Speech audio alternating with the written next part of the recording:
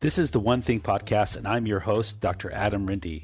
The One Thing Podcast brings together leaders in functional and naturopathic medicine to discuss actionable information that may unlock puzzles in the areas of gut health, brain health, metabolism, and longevity. Please note, these episodes do not replace the opinion of your doctor. They are not intended to diagnose or treat any condition. Please discuss this information with your provider and discuss your own unique personal health history before adapting this information. Please subscribe to our episodes so that you can stay on top of the most current information in these areas of medicine. Hey everybody, welcome back to this week's episode of the One Thing Podcast. I am so delighted to bring on my next guest, which is Julia Hollenberg. I've been wanting to speak with Julia for over 2 years on this podcast, and we finally got together. She is a colleague in the Seattle area and is one of the most talented in our field. She is a food and body therapist, certified intuitive eating counselor, yoga teacher of 14 years, breathwork facilitator, and an endless explorer of the human inner landscape. She's passionate about helping people create a trusting and peaceful relationship to food and their body, and to practice something called embodiment to experience more joy and richness, and to kind of claim oneself as a sovereign being. We go into a lot of these aspects during the conversation, such as why it's so difficult to walk that path, and also challenges people have, such as eating disorders, body shame, and other struggles that people have in coming from a place where they can connect with their body and their body's needs. And she has a number of dynamic viewpoints and really a rich understanding that's very textured and granular. This is not your everyday interview where you're getting answers that are cookbook or textbook. Julia has lived this path, and it's really obvious from her answers and responses that she paints a realistic picture and helps people get on a path that's more of a journey and a lifestyle. And I was so inspired after listening to her, and I'm so excited that a number of my patients work with her because they are in great hands. So I really hope you enjoy this interview. We go into so many facets that I think you'll walk away with an understanding of what it's like to enter a journey where you're connected with your body and embracing the connection between food and body and having a peaceful relationship with oneself. So without further ado, I welcome you to the next episode of the One Thing Podcast. Julia, welcome to the One Thing Podcast. It's so wonderful to finally get a chance to sit down with you. I've been wanting to do this for a couple of years now, at least. Oh, thank you so much. It's great to be here. Yes. And I know that we're both enjoying kind of a nice sunny afternoon here in the Seattle area. And I really appreciate you putting aside some time to speak with us today. Of course. So I think it'd be a great place to start to kind of understand your early memories of some of the work that you do, because you have a very eclectic practice tying in a number of different philosophies and, on a foundation of nutrition and other aspects. And embodiment is sort of one of the things you're passionate about. And what are some of the earliest experiences you had of being introduced to some of these approaches?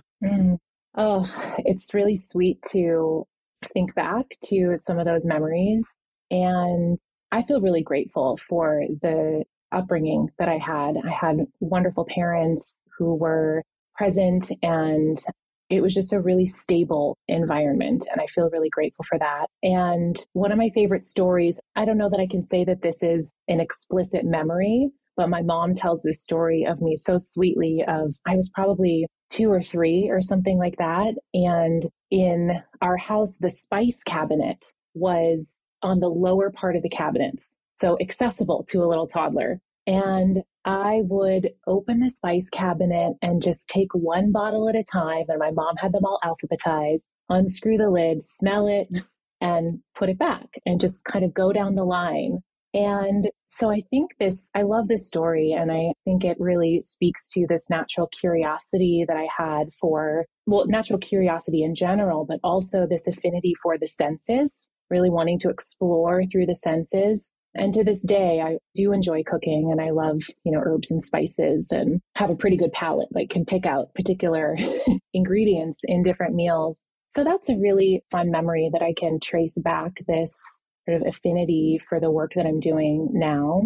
And again, there were lots of wonderful things. My mom cooked dinner. We sat around the dinner table eating, and that was a really lovely part of developing my relationship to food. And I was always very active too, lots of different sports, and it was always on a team, gymnastics, competitive cheerleading, volleyball, and that was wonderful. And yet when I look back at my movement experience, it was always around performing or competing in some way. So it was moving for a particular outcome, definitely to win or to get a good score or something like that. And so there wasn't necessarily this cultivation of how does it feel? What do you enjoy? Even though I did enjoy those activities for the most part.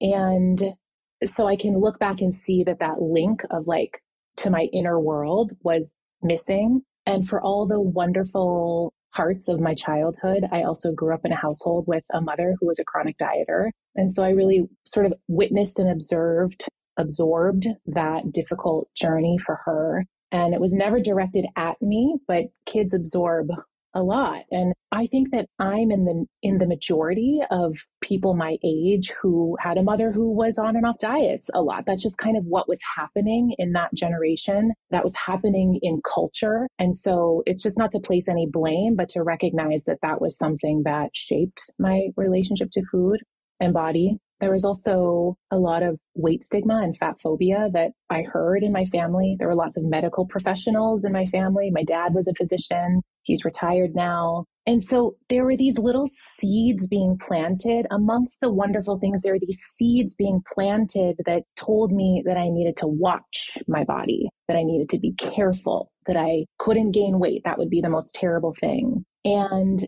those were some of the seeds that sort of grew into a period of real disembodiment for me, like a lot of lack of connection. And I struggled with an eating disorder for a number of years throughout college and after. And so since then, it's really been a winding, interesting, difficult, rich, organic journey back to myself, back home, to really an embodied state. Wow, that is a really interesting story. And it's so relatable in a lot of ways, I'm sure for a number of people that are listening and so real in that, like, you have this fondness and appreciation of your parents and, the role that they played in your life. Yet you were impacted by the environment, and the various messaging you were hearing. And even though, there's obviously an affection and love for, your parents. And it's just really refreshing to hear that, there's sort of just both versus, sort of this one story of, this happened and it was because of this. And it seems like you've really done so much work on this and your understanding really shines. I love the memory of you smelling the spices. That's just awesome. There's this, I don't know if you know of this tradition, but in Judaism at the end of Shabbat, there's a service called Havdalah where the end of the Sabbath, basically the last prayer, the last component before the Sabbath is over, there's like a candle lighting kind of ceremony. And then one of the last things you do is you smell spices to sweeten the upcoming week. Oh, how nice.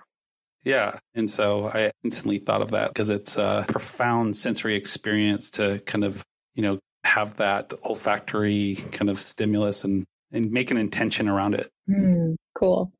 Yeah. So let's go further into this concept of embodiment. And I like your example of being an athlete and, sort of being goal oriented and focused on winning and competing and not necessarily being in your body and kind of being aware of like how you were feeling in those moments. Is that kind of a lead into embodiment, kind of that dichotomy of what is embodiment? I'm happy to share from my understanding of it. And it's really, I can't tell you just how wonderful it is to be able to share with you about my understanding from an embodied perspective, because I think we like learn things cognitively and then we like sort of repeat them, as good students, we learn things. And then, so I want to share with you what I've learned, what I believe it is. Embodiment for me, as I understand it, as I feel it, is using our bodies as a primary way of experiencing the world and our lives, and of navigating the world and our lives. So we're sensing from the inside. It's an inside out approach, right? Sensing from the inside and regarding the body as a source of wisdom, as a source of knowledge that we can use to navigate our lives. And then we also can use it to experience and enjoy our lives. Mm-hmm. That makes sense.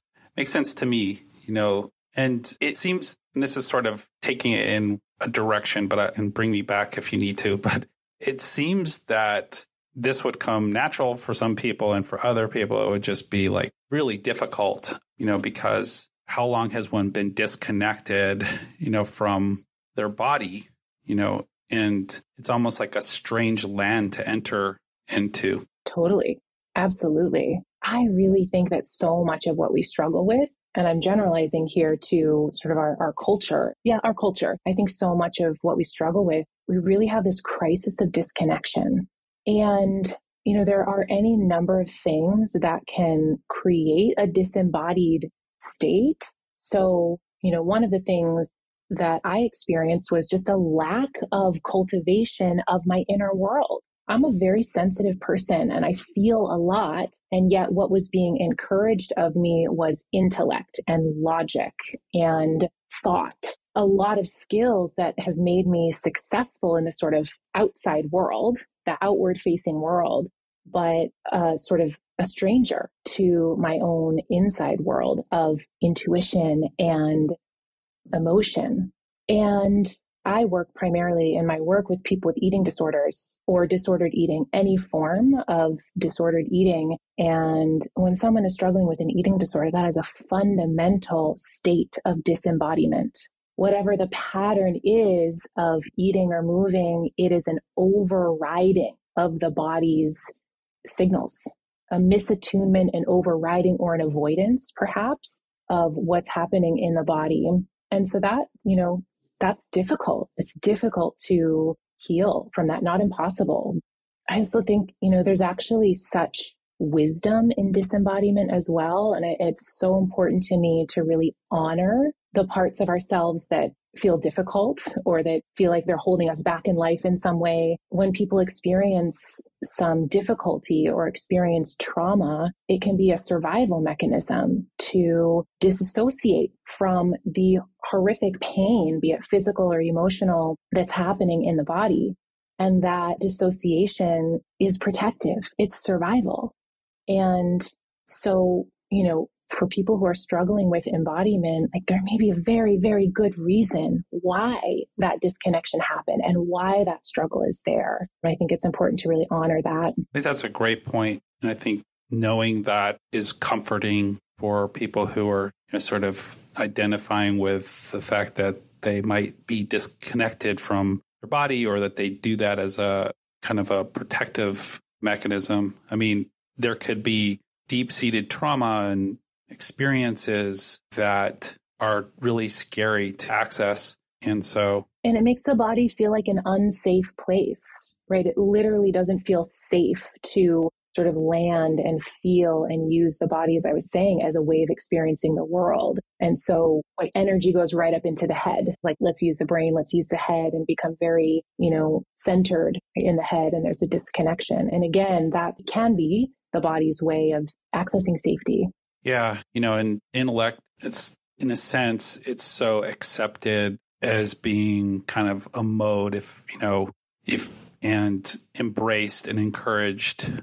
And then, when someone's coming from a space of like full connection and intuition and awareness of their body, they might feel that, sort of they need some type of checks and balances system and kind of go right back to the intellect as being the ruler of their kind of sense of being. Yeah, it's so common. I mean, I have experienced that in my own life, and I see that in the clients that I work with as well. When we start to, work on intuitive eating, it can feel like you've swam out into the middle of the ocean and you can no longer see the shore. And it's like, there's no ground under your feet. You can't see land. And it's just this sort of can be like this unanchored feeling. And that there can be a real urge to grasp back onto the rules that eating disorders provide or that diets provide.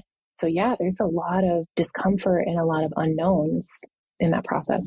And I think for just knowing that, being able to explain that feeling is really important because, it's like not knowing that there's going to be, when you first enter into this space, not knowing that there's going to be that feeling of like lack of boundaries around you and sort of this kind of I'm swimming sensation or a perception of that it could, knowing that you might experience that and that's a possible process that you need to, that you would be going through is probably helpful. It's kind of like if someone is trying to make a change or trying to grow as a person and they're aware that the roadmap might involve these stages and that's to be expected, then it makes it easier to navigate. A little bit. Yeah. A little bit. Yeah.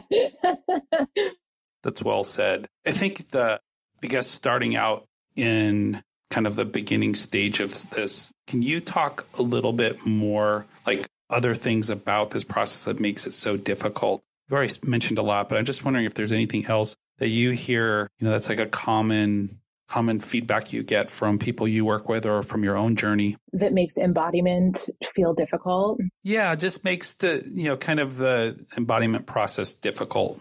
Yes. Well, I may answer that in a bit of a roundabout way. And what's really arising is recognizing the patterns or the sort of symptoms of a disembodied state or what that could look like in our lives or feel like. And so when we are disconnected from our body and the energy and the sort of locus of our attention goes up into our minds, it's really common to feel like you're over intellectualizing things, or you might hear people say, I can't get out of my head, or my thoughts are spinning, or, and that's a version of anxiety, right? There's anxiety. And there can also be this pattern of looking outside of yourself, right? Constantly looking outside of yourself for the answer, right? And in my world, it's the diet plan of what to eat, right? Look to someone else for what to eat and how to eat the right way. So it's this sort of looking out everywhere in the world to other people like, oh, they must be doing it right. This must be the right plan. Looking everywhere other than within. And that causes a lot of anxiety and a lot of fear of like, am I going to make the right decision? I don't know. I don't know how to make a decision. Because from a disembodied state, our inner locus of agency, our grounding, our connection to, well, agency is, I think the best way to say it, is buried. It's still there. It's just buried or atrophied as the pattern has been to really think and overanalyze and try to figure out the right way of doing things.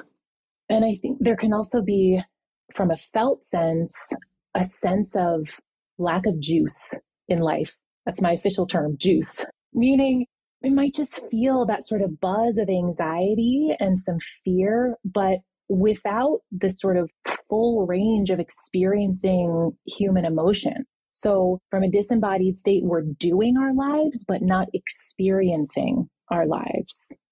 And yet, because living in the mind is so conditioned, right? We see the intellect in our culture as supreme. We see it in the way that education systems are set up. We see it in the way our medical systems are set up, and even our religious systems, in that, the mind is sort of supreme and the body is viewed as an obstacle, or if we're talking about religion, sinful, we want to transcend the body. So there's all sorts of cultural messaging that makes it really difficult to start to do the work of deconditioning operating from the mind and starting to reattach our connection to the body's wisdom. Can I say one more thing about that?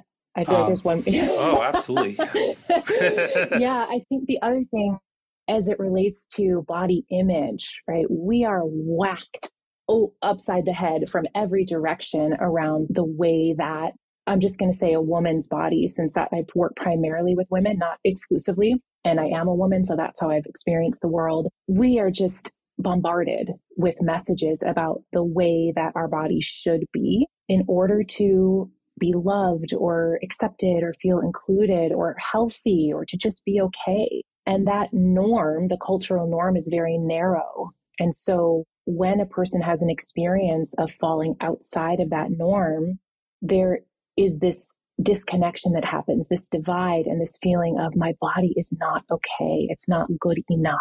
And it is an act of absolute rebellion for a person who doesn't fit that cultural norm of what a body should look like according to our beauty standards and diet culture, to say, I refuse to believe that message. My body is good. I am worthy. It's really radical, and it's very difficult to reject the cultural messages and start to really come into a sense of empowerment in one's own body. Yeah. Yeah, it sure is. Like, I think about all the people and the pain and suffering that people are going through and this kind of internal, just, kind of day-to-day hell, going through, trying to live up to whatever that is.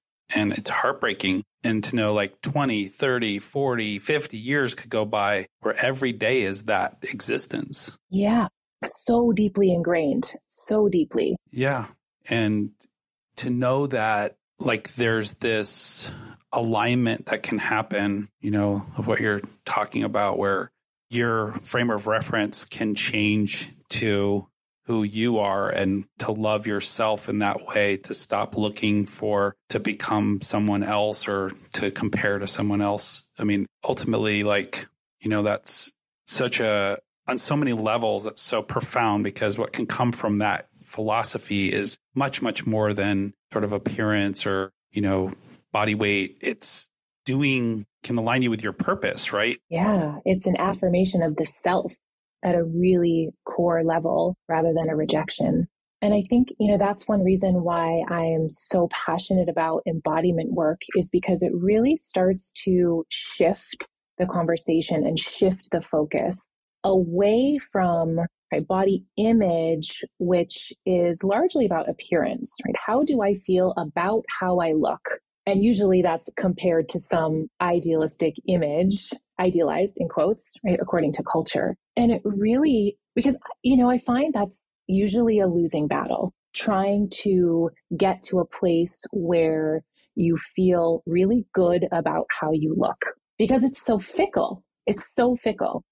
Our body goes through changes. We're all getting older. Our skin's getting saggier. It's all happening because we're living, changing organisms. And so the pursuit of being happy with body image and how you look is really unsteady ground.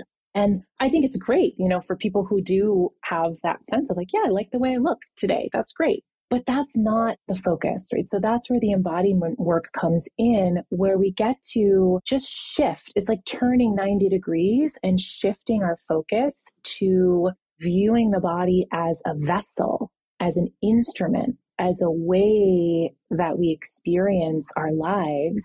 And what is there to delight in? What is there to appreciate? What is there to notice about how you experience the world through this body? And then it starts to get super interesting. I bet. Yeah, I bet the world becomes extremely more tactile and more textures and more colorful. And, it's sort of more alive. Is that the case?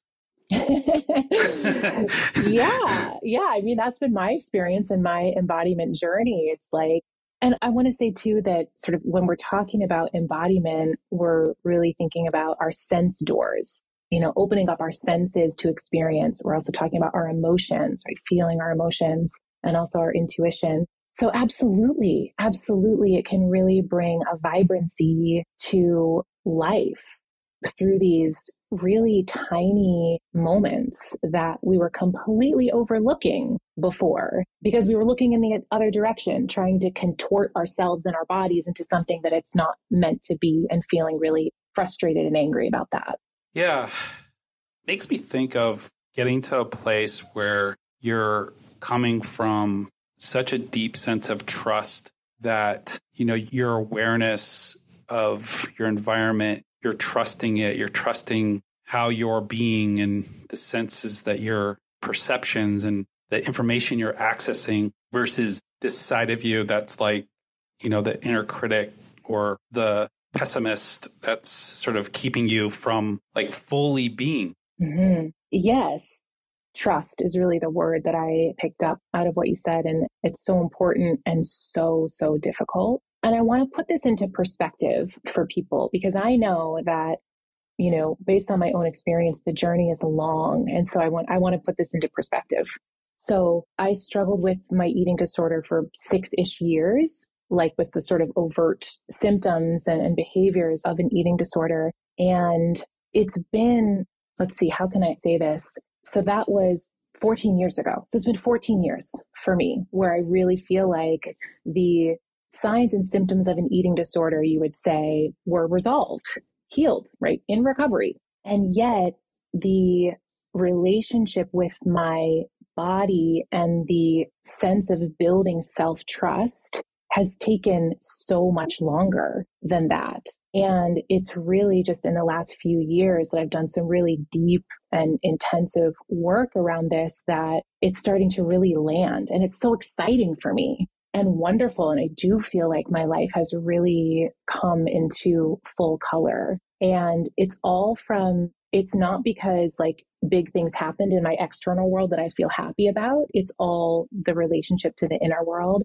And I just wanted to share that because trust with oneself takes so long to build, and it's just a long organic journey. And to expect that it's going to come in your first 1 or 2 years of being on this journey or of healing your relationship to food and body is, not really realistic. But yet it will feel that way because you keep just accessing deeper and deeper and deeper layers of it. And so it feels really good every time you do get to a new place of like, oh, yeah, okay, I feel like I can trust that now. Yeah. Yeah, I'm glad you kind of paint that realistic kind of overview of someone who's lived the journey and, has been on this path, because that's really helpful. And I think, really if someone is sort of just dipping their toes into this, and I think making steps towards a different way of being with yourself, even just being on that trajectory can be so exciting, like you to just know that you've found a way to embrace yourself, and it's going to take time and it's going to be work, but it's a direction that is coming from a place of love of self and, honoring of self, and a lot different than sort of scrolling Instagram looking for the next solution, for something that you perceive is wrong with you. Yeah, absolutely. So, I think that I've experienced that personally, where something is kind of like a breakthrough idea, and just moving in that direction alone, there was so much energy behind it, even though I knew that I was just starting. Yeah. And it just feels, talk about a body sense when you're on. Can you share about like some of the things that you've experienced when you're on the right path, or when that you're aligning with sort of yourself in a way that feels authentic? Yeah, that's a good question. And there's this experience that's coming to mind that could seem insignificant, but for me, it feels very significant. So after I graduated from my undergrad, I moved to New York City and was living there for a few years before I moved to Seattle. And that was a time where I was still sort of intermittently engaged in my eating disorder. So it was still very present for me. And I found my way to yoga. I was having sort of an emotional crisis, and there was just this overwhelming sense of needing to channel my energy into something positive. And so I started going to yoga, and I hopped around to a few different studios and found a teacher who I really liked. And being in her class, it was just in the physical movements, because of my background with sports and gymnastics and things like that, the physical movements felt resonant in my body. It felt good, but there was something else. It was like this little shimmer of something that I felt inside. And I didn't know what it was, but it was just pulling me in that direction of like, I need to follow this and investigate it more. And so I did. I signed up for yoga teacher training. Having only practiced yoga for 6 months, it was that sense of like, I need to be immersed in this. I need to really, really investigate and find out what this it was like something that makes you sit up and widen your eyes. Like, what's that? I want to know more. And so I think that feeling of curiosity and this sense of wanting to lean in and know more, like that is one way that I think our body can let us know, like, hey, that direction. And the real part of the story that I wanted to share is that as I was in yoga teacher training and, practicing yoga multiple times a week, I was also running, right? So running was the form of exercise that my eating disorder told me that I should do. So I'm doing both at the same time. And because I had started practicing yoga, I started to make these links in my felt experience that, oh, when I go running, if I practice yoga that day or the next day, my body feels very tight, like rigid, like locked up in a way, especially my hamstrings. And so I really started to make this link, and I wanted to have more freedom and flexibility in my body. And I knew that was my natural state. And it was being on my yoga mat and being encouraged to notice what was happening inside. There's a tenet in yoga philosophy called svadhyaya, which is self-study. So this is a very central thing that we do in yoga. We go inside and we study our own experience. And that allowed me to make this link of what was happening in my body as a result of these different types of movement. And that's the thing that allowed me to let go of running. It was the sense of, oh, I want to move in this direction. And so I'm going to let this other thing go. It was not an overt, I need to do this for my recovery. It was just this intelligence and this wisdom coming from below. If you could see my hands, I'm gesturing to like sacral area, like pelvic area, like coming from below of like steering me in the right direction for my well-being. So that was a really profound experience for me. I think these experiences are things that when one experiences them, it's something that you have to learn to own and not question, right? And not have to run it by other people part of the journey is just getting to that place of yes and believing it. I agree with you. And there's a whole bunch of messy middle where there is so much second guessing. It's normal, right? So for people who are like, wait, I question myself all the time. It's normal. I've certainly been there and still am there in some ways, in some arenas. But that sense of trust grows stronger and deeper each time we choose to not second guess ourselves. But I think what I wanted to share about how that about is this? Yeah, go ahead. To add into that, being comfortable with that uncomfortableness. Oh, Adam, you hit the nail on the head. So yes, and we human beings do not like discomfort. We don't like ambiguity. We don't like discomfort. And I think that's partly why the body is this kind of scary place, is because there can be a lot of enjoyment and pleasure, but there can also be a lot of discomfort when we start to tune in to the body. And, when we step onto the path of saying, I want to feel more connected, we're actually signing up for, whether we know it or not, the pleasure and the pain, the joy and the sorrow, right? The ease and the dis-ease, right? The discomfort. So we get it all. We don't get to pick and choose, actually. And so embodiment is really about embracing the fullness of our human experience. Yeah. Wow. Yeah, I think that's exceptionally said. It's just, I think people are really getting blessed with your words right now, because it's so easy. And I think it could plug into previous structured beliefs of saying like, well, if I just do this, everything's going to be okay. Or, that I'm kind of going back into another extreme way of looking at something, versus you kind of painting the picture of all the different textures and the realness of like the full experience of pain, sorrow, joy. It makes it so real, it makes it so something like that gives a person permission to be human through this and not feel like this is just another thing that I need to do right. Yeah, that's such the beauty of embodiment and of, the intuitive eating journey. It's about reconnecting to yourself. And there's no way that you can do it wrong, because what it is looking at your experience and feeling your experience. And that's it. Like, it's not wrong. It might be uncomfortable sometimes, and it might be amazing at times, but you can't do it wrong. Yeah. And, it seems like it breaks negative cycles and just kind of puts you in a process of living versus like a cycle of trying to get it right. Did I do it right? Did I get there? Did I achieve the goal? No. Okay. What can I do better?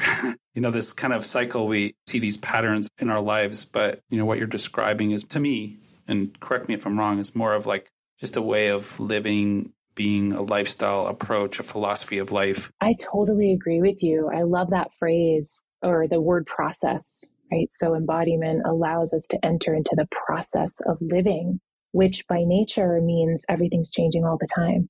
And so we can't cling too tightly to any one thing or any one state or any one circumstance in our life, because it's all changing. And when we do the work of becoming connected to ourselves, it's sort of like we become like an empty boat riding on the waves, right? So life, there are always waves, right? And from an embodied place, we can sense where there's a swell, and we can listen and we can adjust. And then there's an ebb, so it allows us to dance and move with life, with the ups and downs, in a way in which we're not fighting ourselves or fighting life. And so, life is difficult, but at least, from an embodied place, we can remove that added layer of difficulty of fighting life. So along those lines, what about relationships with people who aren't on this path, and how, that in life events and other things that kind of pull away? How do you navigate that? So for example, there's a parent that needs you to be their caregiver, or big events happen. And it's kind of like, at least in my experience, for a lot of people, they just give up their own needs and just kind of put their own stuff on hold. And which, we don't have to kind of debate whether that's one way or the other. It's just that would be a threat to someone who's embracing sort of this process of embodiment. And, I'll give you an example, just like staying up all night in the hospital to help someone, or, and then going back, say if it's a long illness, or, going and helping someone who's in need, and you're putting your own needs aside, which are, honorable acts in a lot of ways. But at this point, there might be sort of this disconnect that kicks in again. How do you talk to people about those kind of life quakes? Yeah, it's an interesting question. And so when we think about balance, it's not a steady state. It doesn't mean that everything is comfortable and nice all the time, right? So there are waves, like we were just talking about that analogy of the ocean, right? There are waves. And I think, the question that helps me anchor into an embodied state is to ask, how is it now? And in that example that you gave, that question of how is it now could be, okay, I am willingly entering into a giving position where, I'm going to be sleep deprived. I'm going to be tired. And this is a wave, right? Maybe if there's an unpleasantness to it, or a difficulty emotionally and physically. So that might be a part of the answer of how is it now, right? What is my life circumstance presenting for me to navigate? That answer to that question of how is it now could also be, it's important for me to support this person. I want to be there, but I can't do it alone. Right? So how do I bring someone else into here so that I can get a good night's sleep, or so that I can take a couple hours for self-care, or whatever it might be? So yeah, that question of how is it now, for me, really helps to bring clarity and honesty to what is happening, both in the external circumstances of our lives, but also in our own internal worlds as well. That's beautifully said. It gives me a sense of like fluidity and life and the opposite of that would be, sort of like a firm rigidness of feeling like you can't give that because it would threaten control, or a sense, which I think is a big problem a lot of people struggle with, is, needing their routine, needing their structure, but I love how you say, just sort of identifying and then also being aware enough to know that you might need some help and assistance. And so you don't completely abandon that side of you that needs to have that sense of balance. Yeah, I think one of the gifts of embodied living is being able to be connected to ourselves and also connected to others at the same time, and to have a wisdom of when to move into more connection and when to move into more solo time. If we don't have that connection to our own body and our own needs, it becomes really difficult to do that. And we can get exhausted and resentful. And anyway, and it's imperfect. It's a flow. It's very imperfect. Mm-hmm. Yeah. Yeah. So when you're interacting with people and they're sort of new to this world of, what are some of the early things that you'll hear, like with someone who's sort of wanting to kind of dip their toes into becoming more embodied, or, moving in this direction? Like, I imagine there's a continuum. Like, what are some of the more kind of beginner kind of stages of all this? Yes. I've never had a client come to me and say, I want to be more embodied. Those were my words. I know, but I think it's important to say, that the language, what I normally hear is, I want to feel more comfortable in my own skin, or I want to feel more at peace. I want to feel more ease. There's a battle going on inside of me all the time and I'm exhausted from it. Things like that would be what I'm normally hearing. And I think that relationship to food and body, it's been my own path. And I happen to think it's this beautiful and perfect portal to open into the world of embodiment and reconnecting mind to body. It's not that the mind is bad. It's just that they need to work together, right? Become integrated. And so some beginning steps, and I would say, to go back to what we were talking about with trust, right? There is a general sense of like, I do not trust myself. I do not trust my body. And it's such an honor for me to be able to sit in that space with people and be a person that is almost like a proxy for trust in their body. So that's really what I see as my central role, is supporting people in rediscovering, right? Discovering or rediscovering trust within themselves. And like you said, that can be really, people can second guess a lot. And so that's part of my role, is to point out the ways in which their body is actually right on cue, like right on target. And can you lean into that?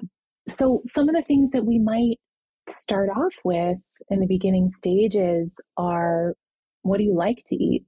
What flavors are pleasing?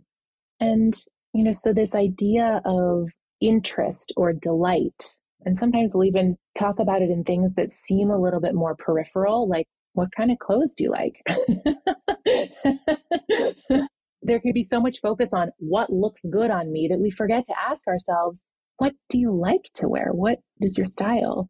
It can also feel pretty overwhelming for the beginning of an embodiment journey to be listening inward, right? Especially with trauma history, it can feel like just a lot to start to go in. And so meditation is not the first place that we start, or that I would recommend starting, for a number of reasons, but things that allow us to engage in the outside world. So a really basic, brief grounding practice that we might do is to just start the session by feeling our body sitting in the chair. That's all, right? To feel the back of the chair against our back body, the sensation of pressure, right? So there's a sensory input, pressure, to feel the seat of the chair underneath the legs, just orienting down into that felt sense. Those are some of the little, beginner pieces. Yeah, that's really helpful to kind of hear the sort of a tangible example of that process. With the example related to food, kind of identifying like, what do you like to eat, and when you're kind of going into that realm is it sort of hard for people to just really be authentic with like, I want some French fries. I want, whatever it is that they're, kind of sensing, like, how does that conversation go? Is it just sort of like, kind of being an awareness, or does it kind of inform you of more kind of about what a person's needing, like their relationship to food? Can you give more examples of that? Yeah, it's so individual. And some people have never been asked that question or have never really contemplated it because there's been just years and years and years of the shoulds and the shouldn'ts around eating, that the question of desire or preference doesn't even come into the equation. And so sometimes it's just like, what do you mean? What do I like? And there's not a reference point yet in the body to be able to answer that question, but that's okay, right? The point is to ask the question and to just orient in that direction to whatever degree is possible. So yeah, we bring in that question and inevitably the food rules and the shoulds come in, and that's okay. That's part of the process. And as I work with people, I constantly just gently redirecting back in the direction of the body, what the body thinks and feels, what the body wants, what the body needs. And in that way, it's like my guidance becomes an advocate for their body, like a voice of their body to start to consider that perspective, which can be brand new for a lot of people. Yeah. I have a smile on my face because I'm just thinking of people that you've worked with over the years that I've known, like that I've referred to you or you've referred over to me. And I love just hearing them talk about food and their process that they've been going through with you, because there's an energy around it that's sort of light and playful and sort of I'm okay with what I'm doing. And there's not like a shame energy that comes through. Like I'm all for that and love that, because I love people's just being authentic. And there's nothing that good comes out of long-term, out of my experience of being hard on yourself or thinking that you should be doing it differently. It's just like, this is what I'm doing right now. This is what I'm cultivating. And I see that with your patients really great, and just like the lightness around food. And it's just really a pleasure to work with. Thanks for sharing that. Yeah, I agree with you. I don't think there's any good that comes from, hanging on to shame and shoulds around food. And in fact, that elicits the stress response in our bodies. And we know that the stress response negatively impacts our health, every aspect of our health. And so such a big part of this work is actually removing some of those stressors so the nervous system can get a bit of a break, at least in this department, and physical and mental health really improves when stress is lower. Mm-hmm. Mm-hmm. I also want to say too that I want to return the compliment, Adam, that what I hear from my clients who see you, they just feel so heard. They appreciate the spaciousness and the time, and there's a real sense of care that they walk away from after seeing you. So very grateful to you. Thank you. Yeah, that's great to know. I just feel like when my patients are kind of at a place where they're connecting with the energy and the sense of self-care that you're talking about and self-embracement, like my job is pretty much, I feel like at that point, they're on their way to being like their own physician. It's like from that point of where you're really honoring yourself and your mental health and your self-care and that self-love, it's like a really good sign of health overall. So I'm always excited when people are working with you because I just know there's a good path ahead.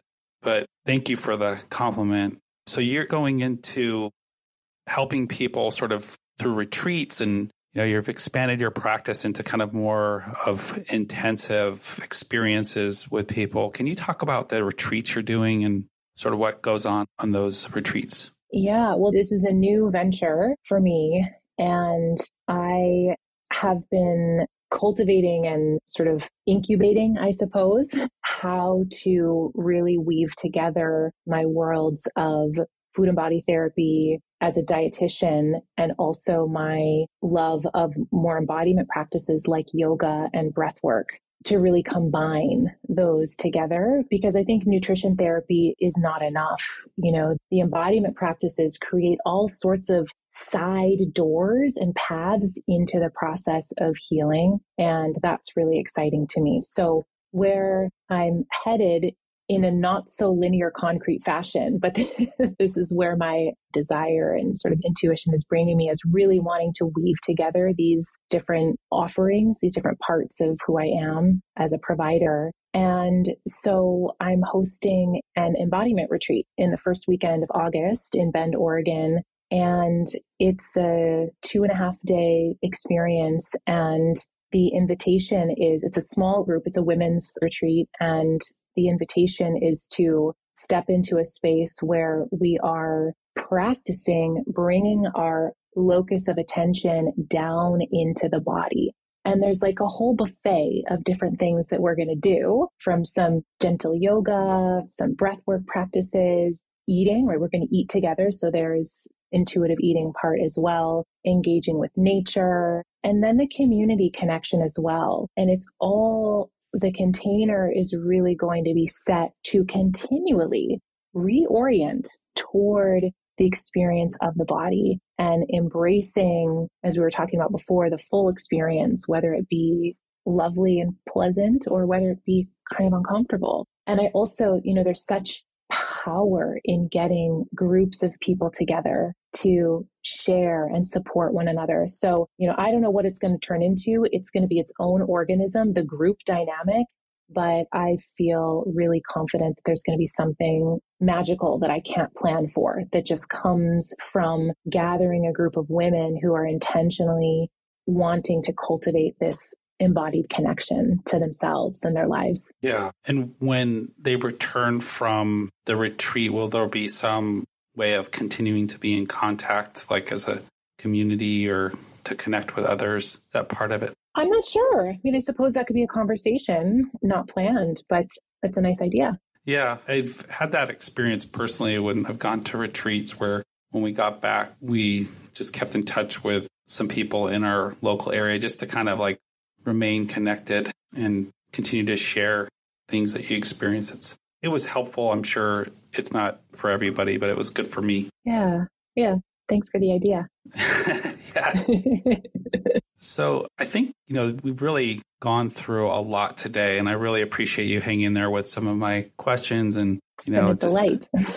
Yeah, there's so much to this. And I think, it can continue to kind of grow as a discussion, because I think the world, we no longer are sort of have blinders on, how energetic our bodies are, and, how, our breath influences us, and all breathing mechanics, and our sense of connection of our holistic organism, and how important that is to, kind of have that integrated. And this conversation can grow, and I hope that we can get back together sometime again and keep talking about this. On that note, if there's anything like closing words that you could share with us, that would be great. Otherwise, you've shared so much wisdom. It's been plenty, but if there's anything else that you want to leave us with, please do. I think what's arising is that if you have any sense, speaking to listeners, right? If you have any sense that there is some longing for something more in your life, I would bet money on that the answer is inside rather than outside. And so that sense of dis-ease of like, I'm missing something, or longing for something, or maybe feeling like you're existing but not living, that is usually a call to step onto the path of embodiment.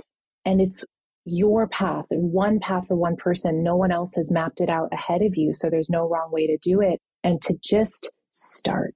And I'm partial to yoga. I think a yoga practice is really powerful container to start to explore connecting to the inner world. It's not the only one, but I think it's a really good one.